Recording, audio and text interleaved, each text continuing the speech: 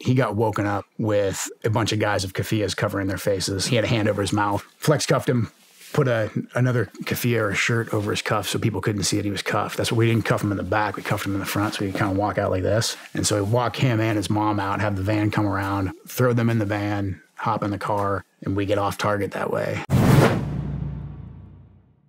And one of our sister teams calls us up and says, hey, this team, our sister dive team, was living in a different part of Baghdad. They didn't have an assault force. They didn't have Iraqis they were training up.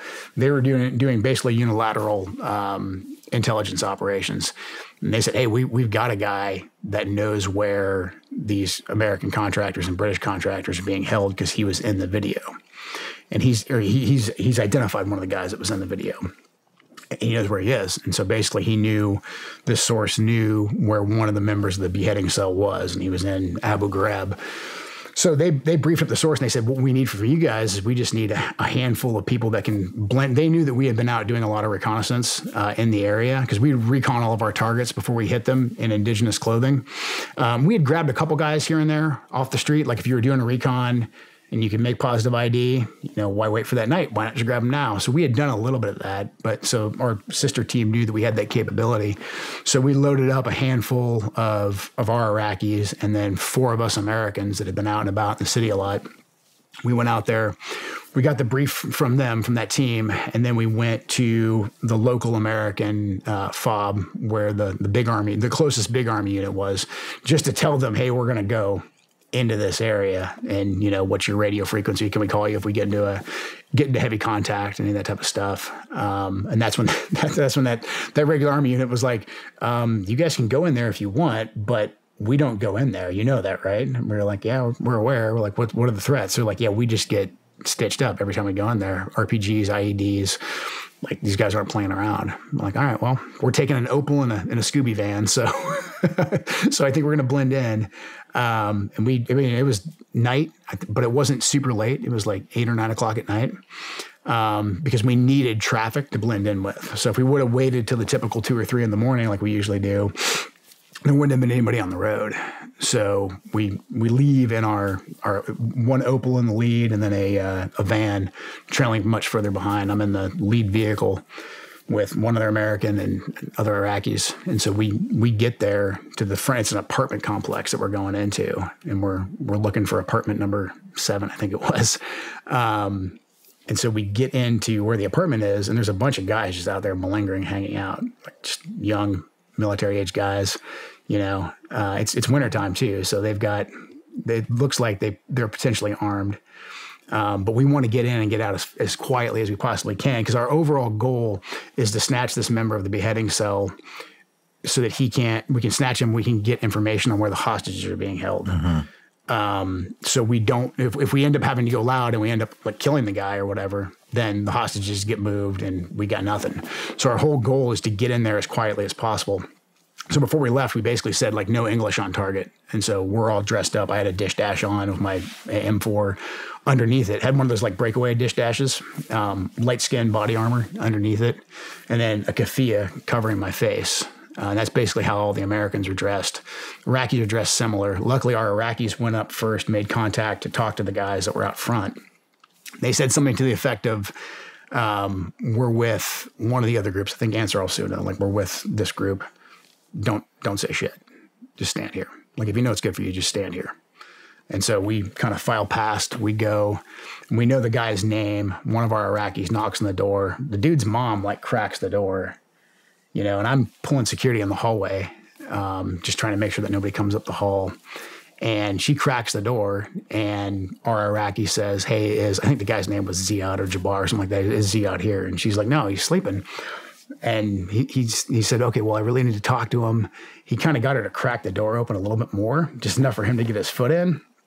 Right when he got his foot in, like, we silently flow in there. One of the Iraqis puts the hands over the mom's mouth. We come in, and, like, literally her son, this kid, is just asleep on a sleeping mat, like on a bed, AK by him and a phone by him. He's a kid? He's, I don't know, teenager maybe. Maybe he was in his 20s, but young enough that he's still not married and living with his parents. It always interests me how young some of these leaders are. Yeah. On the opposing side. Yeah, definitely. I mean, I was 24 at the time, and so he's probably he looked like he was younger than me, but they're asleep. So we got him. We keep his mom gagged, grab him, and now we have to get out. And so our Iraqis kind of walked ahead. They made sure the hallway was clear, and so his mom's freaked out. Was he combative at all? No, because we basically got him. Like he got woken up with a bunch of guys of keffiyehs covering their faces. In his face saying, just give us your hands. And he looked around and he was, he had a hand over his mouth. Flex cuffed him, put another keffiyeh or a shirt over his cuff so people couldn't see that he was cuffed. That's what we didn't cuff him in the back. We cuffed him in the front so he could kind of walk out like this. And so we walk him and his mom out, have the van come around, throw them in the van, hop in the car, and we get off target that way. Had to drive them all the way back. At the time, we didn't know this. Unbeknownst to us, there's a big fight going on between the unit that's charged with getting hostages and then our command. So we get off target, and this is before, we had very good radios. So somebody just calls my buddy on his little crappy Iraqi cell phone and is like, you guys got to take him to the airfield right now. So we took the prisoners and dropped them off with, the guys that were going after the hostages right away.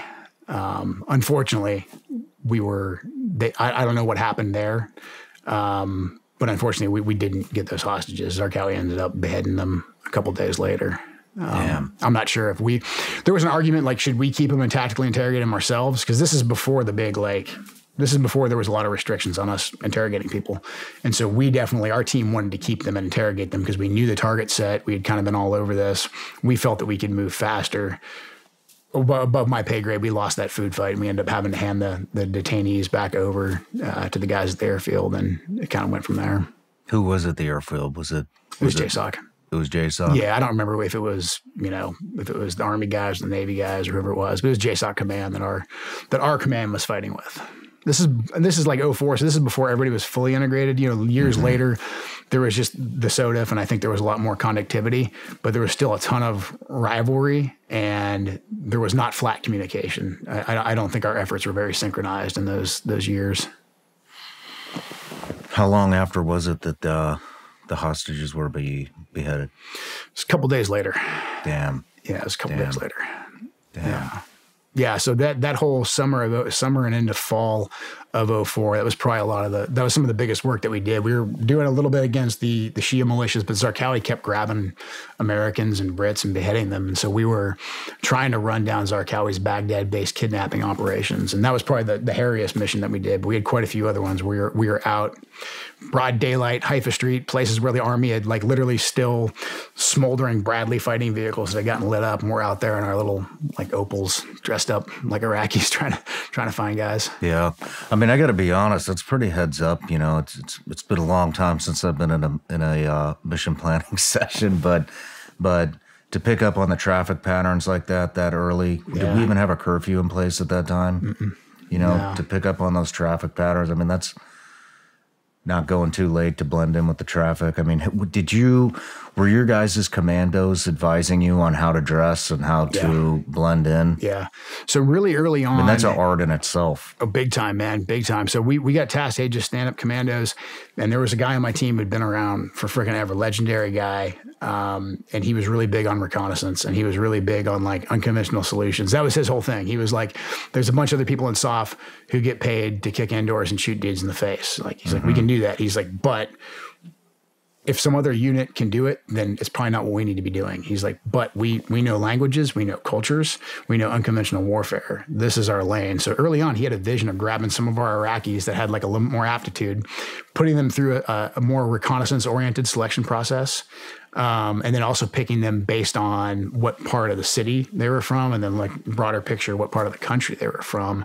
Really developed a good initial pool of sources, but those guys right off the bat were a godsend to us because they were the ones that were teaching us how to dress, traffic patterns, what do IPs, what do the Iraqi police notice on a vehicle that's going to get you burned, because this is before Iraq really had a vehicle registration system. It got much more complicated. I know you guys probably dealt with this in GRS. It got much more complicated later on with the whole like license plate thing, but things were still much more Wild West back then. But just basically, how do you move through the sea that is, Baghdad or greater Iraq without getting detected? No matter where you're watching Shawn Ryan Show from, if you get anything out of this, please like, comment, subscribe, and most importantly, share this everywhere you possibly can. And if you're feeling extra generous, please leave us a review on Apple and Spotify podcasts.